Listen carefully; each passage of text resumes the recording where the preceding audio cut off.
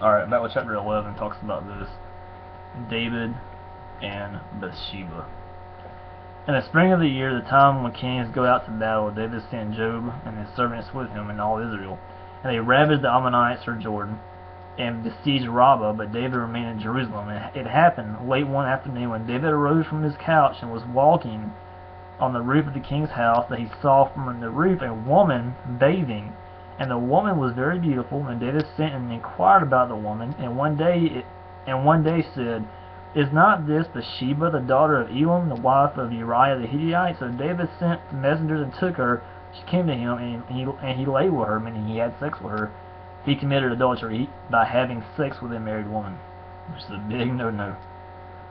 Now she had been purifying herself from her uncleanness. Meaning she was on her period, and she was in the tub or in the bath, bathing herself and trying to get clean from that. And then David seen her out in the bathtub, or he seen her out in the bath, and told his servants to go out and get her so they could have sex with her. But this is a married woman, man. You don't do that, and he commits adultery. And you see later on, God gets really ticked off at him about that. It says, then she returned to her house, and the woman conceived. I mean, she had a child. And she went and told David, I am pregnant.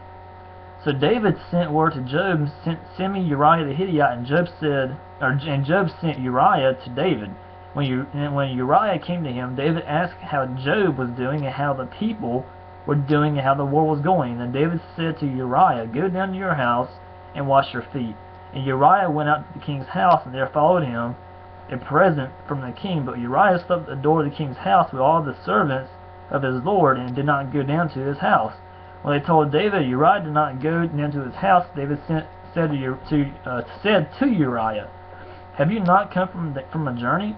Why did you not go down to your house? Uriah said to David, The ark and Israel and Judah dwell in booths, and my lord Joab and the servants of my lord are camping in the open field. Shall I then go to my house to eat and to drink and to lie with my wife?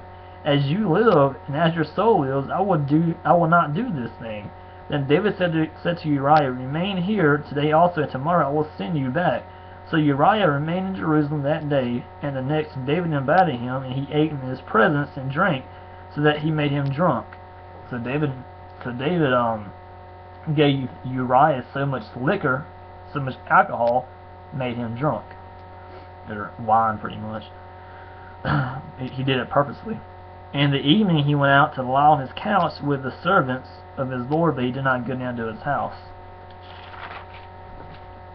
In the morning David wrote a letter to Joab and sent it by the hand of Uriah. In the letter he wrote, Set Uriah in the forefront of the hardest fighting, and then draw back from him, that he may be struck down and die. And as Joab was besieging the city, he assigned Uriah to the place where he knew there were valiant men.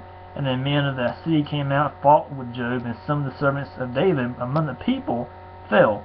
Uriah the Hittite also died. Then Joab sent and told David all the news about the fighting, and he instructed the messenger, When you have finished telling all the news about the fighting of the king, then if the king's anger rises, and if he says to you, Why did you go so near the city to fight? Did you not know that they would shoot from the wall, meaning arrows?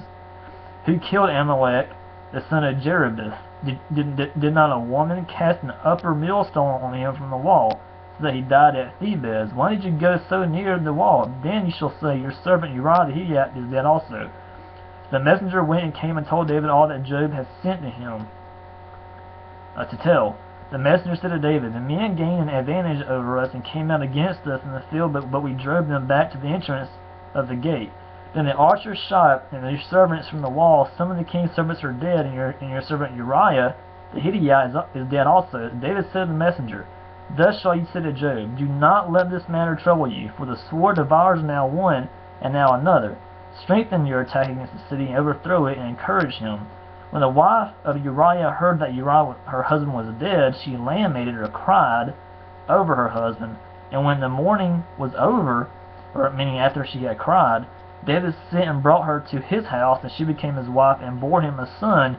The thing that David had done displeased the Lord, because David had committed sexual sin. He committed adultery. He slept. He had sex with a married woman.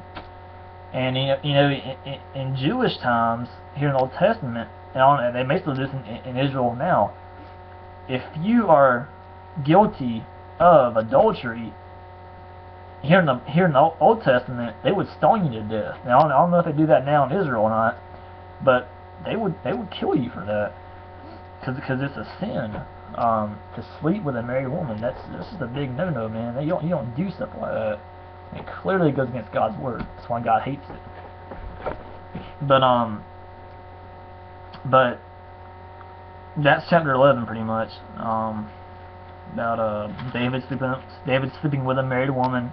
He gets her pregnant, and then David gets afraid pretty much, and then sends her husband Uriah into battle so that he can die, so that whenever he dies, he can then because then Bathsheba would be a widow, so then David can marry her, but the sin's already been done. God's pretty ticked off now, and you'll see here in 12, the next video, what happens. I'll be right back with that here in a minute.